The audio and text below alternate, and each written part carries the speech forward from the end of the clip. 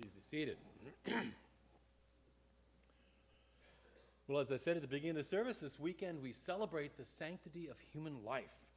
We actually celebrate life every time we gather to worship, but especially this day, we like to make a special point to talk about life today because June 24th is when the Supreme Court made a huge decision to overturn the ruling from January of '73 that allowed Americans to legally end the life of their babies. Now the decision-making for life goes back to the states. Now states are free to ensure that the most vulnerable American citizens have the protection they deserve. And currently, state pro-life laws have saved 210,000 unborn lives every year. Isn't that amazing? 210,000 people. How many of you have been praying for the cure for cancer? Okay? One of those saved lives could be the person who finally brings us that cure. Isn't that amazing? But there's still much work to be done in each state to stand for life. Now, this is a sensitive topic, and there may be people who have a different perspective on life and death, and I want you to be sensitive to the fact that please respectfully hear what I have to say, and if you have another position or an opposing point of view, talk to me afterwards. Because what we have in common in Christ is probably much greater than any differences we might have on any of these issues. Let's begin with prayer. Father, I thank you for this opportunity to stand for life, to speak for those who can't speak for themselves, to be the church in a world that is so engrossed in death. And I pray that you would anoint your truth this morning. Stir us to truth, stir us to action, stir us to be extra grateful for the life that you've given us and to stand for the life of others. We pray in your name. Amen. All right, I'm going to begin with some questions. Do you know who the first person to recognize Jesus was? It was an unborn child. Go read about it in the beginning of Luke's gospel. John the Baptist. He was 6 months in the womb of Mary's cousin Elizabeth, and he leapt in the womb when he came to see the mother of Jesus. Isn't that amazing? All right, here's another one. Do you know how old you are? I'm still waiting for somebody to pull out their driver's license and check. But you know what? In our culture, we measure our age by what? By the date we come out of the womb. But how old are we when we come out of the womb? We're already 9 months. So if you said your date based on your driver's license, you undercounted by 9 months. If we really believe that life begins at conception, that we're a human being like those pictures you saw in the opening video, then we're 9 months older. Now, I've never known some young person to say, oh, I'm 15 years and 3 months. I'm really 16. Can I drive now? Or I'm 20 years and 3 months. Oh, but I'm really 21. Can I have that, whatever you can do at 21? I went to the Social Security Department. I was thinking, gosh, I'm 64 in 3 months. Can I have my Medicare now? The world doesn't agree with that, but we're not the world, right? From a biblical point of view, we're all 9 months older than we have on a driver's license. Okay, here's the last question. Do you know where the safest place on earth is? The safest place on earth should be the womb of a mother. I recently read a letter of a soon-to-be mom. She was 6 months pregnant. She spent a lot of time thinking about her baby. That makes sense, right? Is he okay? What will he look like? What will his personality be? You know, how can a baby kick in such an adorable way? But one thought kept coming up in her mind. My baby is safe now. Isn't that an odd thought? I thought it was an odd thought. Isn't a mother's womb the safest place for a baby? Isn't the womb the perfect place for your baby to be nourished, protected, grow? Not always. Not in Pennsylvania. In our state, a woman can kill her baby for any reason up to 6 months of pregnancy. 23 weeks and 6 days to be exact. For 23 weeks and 6 days, the baby is not safe in a mother's womb. This law must change. we must fight to change it because life is worth fighting for. Over 1 million abortions still happen in America each year. I keep thinking of those and thinking one of those aborted babies was God's answer to our prayer for a cure to cancer or a cure to Parkinson's or a world leader to bring peace. 1 million abortions, 34,000 of them are in Pennsylvania. The United States is only one of 8 countries in the world that allows abortions up to 6 months of pregnancy. You know what a baby's like at 6 months? Well, this mother-to-be that wrote this letter, at 5 months, shared this, at 5 months my baby was moving around and kicking. His heart had already beat 20 million times. My baby circulates 55 quarts of blood every day. He has been listening to my voice for weeks and weeks before he reached 6 months. All these things are true. But this mother still could have legally ended the life of her child if she wanted to. That fact should make us sick to our stomachs. This law must change. We must fight to change it because life is worth fighting for. This life is worth fighting for. Do you know this life right here? This is our music minister Stephanie's grandchild. This is an actual sonogram.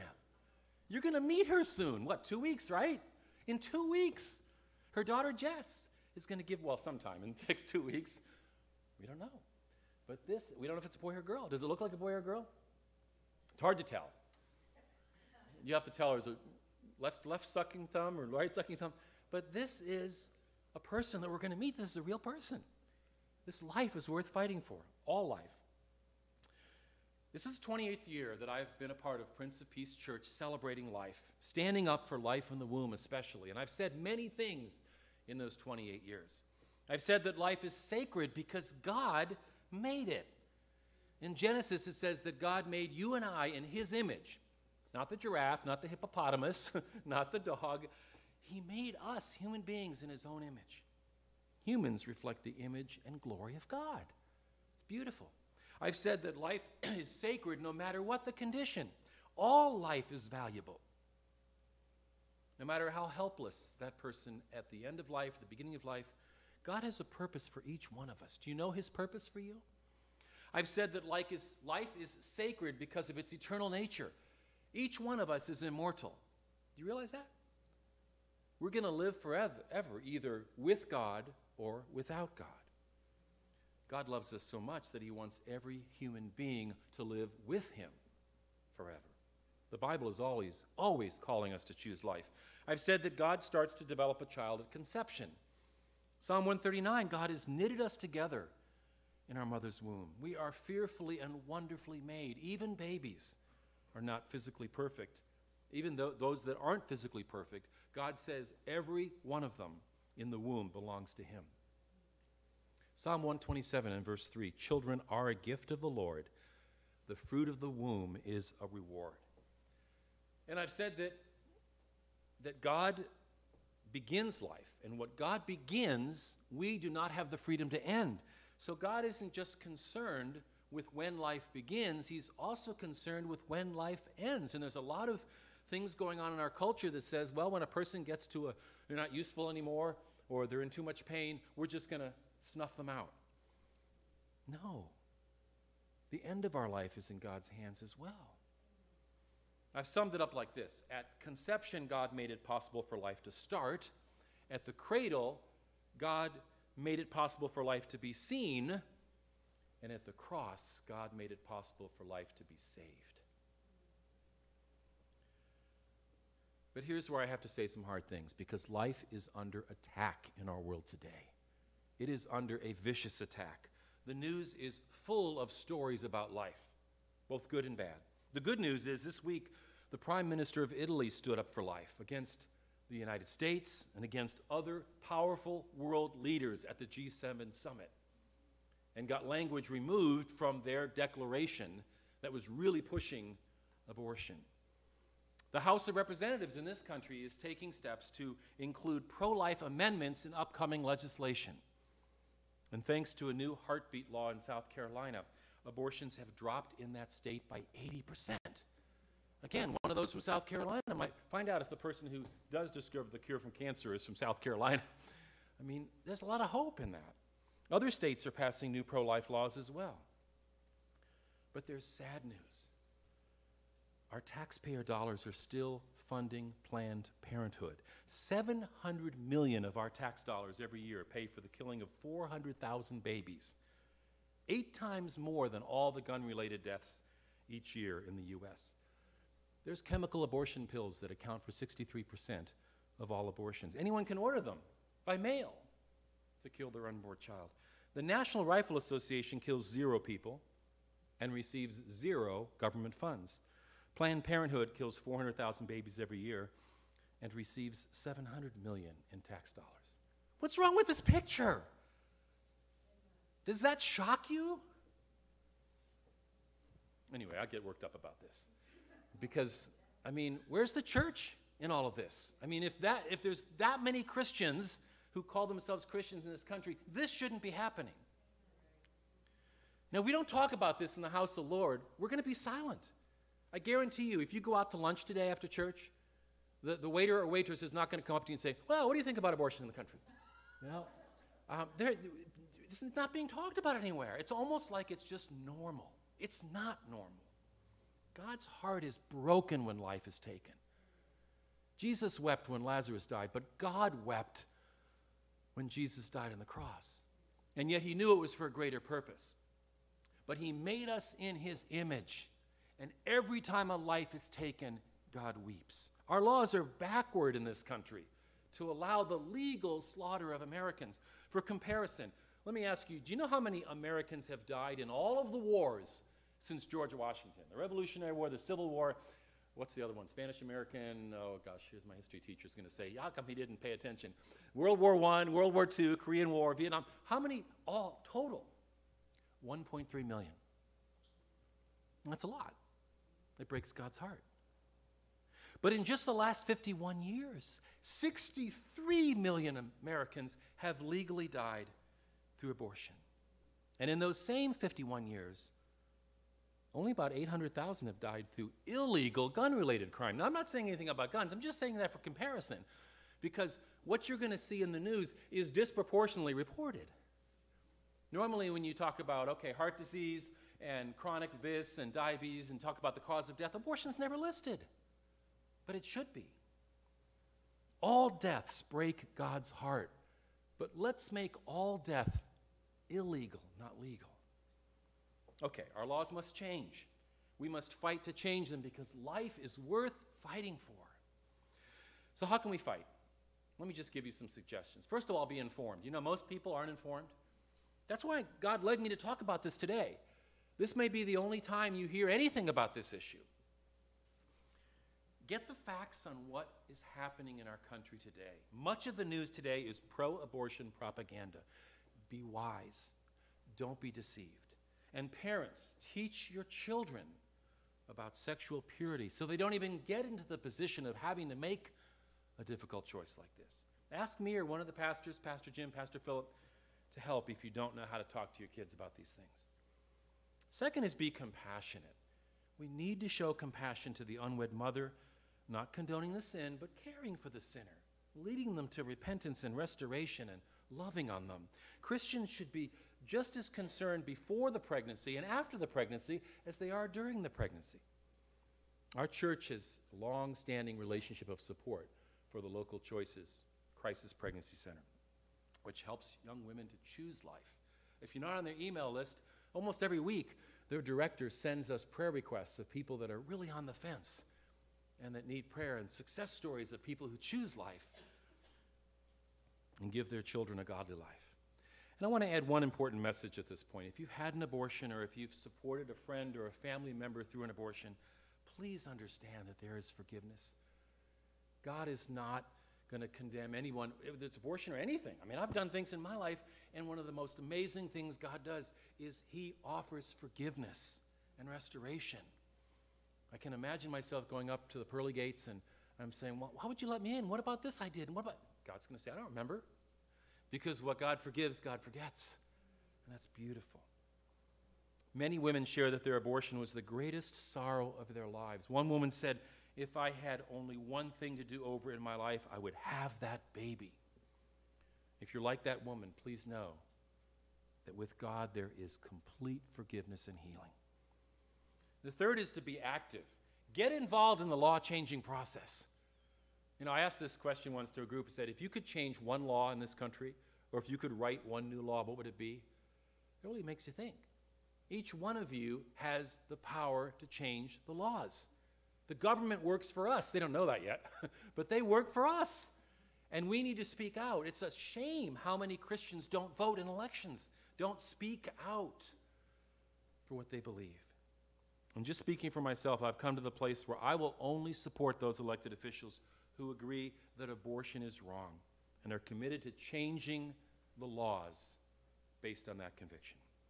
Isaiah the prophet said, "Don't be silent. Shout it aloud. Don't hold back. Raise your voice like a trumpet. Declare to my people their rebellion and to the house of Jacob their sins." We need to be that voice for those who have no voice. And then be prayerful. I know many of you know about being prayerful. Fall on your knees before the Almighty God. Pray that he will change the direction of this nation that has launched out into a sea of innocent blood. This coming, not this Wednesday, but the next Wednesday, the first Wednesday of July, we're having our all-parish prayer meeting. A wonderful free dinner, and then we're going to pray from 7 to 8. And this July, the theme is to change the nation. It's the day before July 4th. What better thing to pray for than our nation? We once held to our God-given right to life in this country. Well, those days are gone. The night has come. But you know what I can stand and say this morning is nothing is impossible with God. Amen? Amen. Nothing is impossible with God. Slavery has ended. Jewish Holocaust has ended. Pray that the American Holocaust might end as well. Pray that the killing of innocent unborn might end.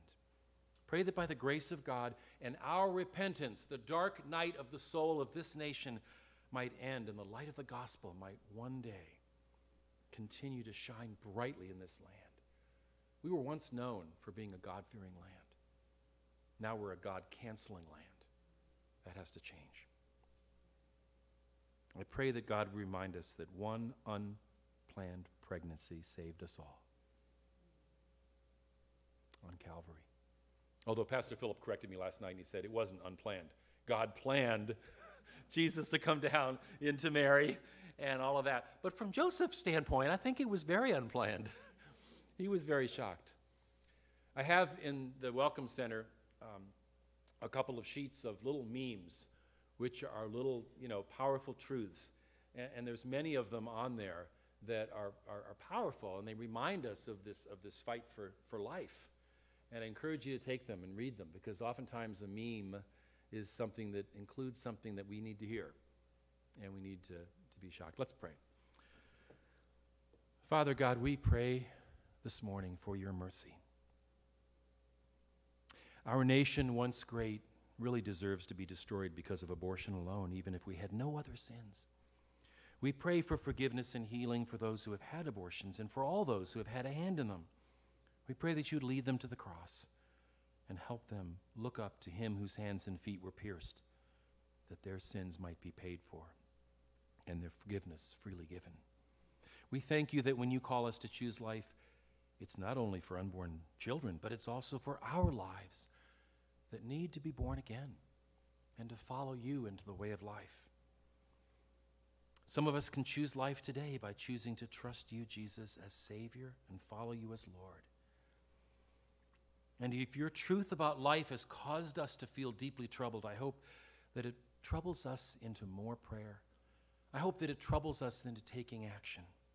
Help us to want to take a stand with a church that preaches and practices the truth of Scripture, that wants to reach people for Jesus, that wants to stand up for these innocent babies who can't stand up for themselves. Let's all pray every day for our nation that's literally drowning in a sea of innocent blood.